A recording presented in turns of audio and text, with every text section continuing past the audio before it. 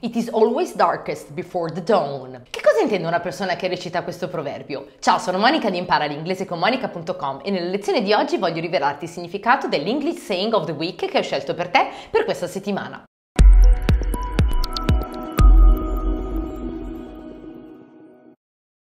It is always darkest before the dawn means that there is hope even in the worst of circumstances. It is always darkest before the dawn significa quindi che è sempre buio meglio, prima che arrivi l'alba. In altre parole, che c'è sempre speranza anche nelle circostanze più complesse, più dure, più brutte. Bene, per oggi è tutto, io ti aspetto alla prossima settimana per un nuovo English Saying of the Week.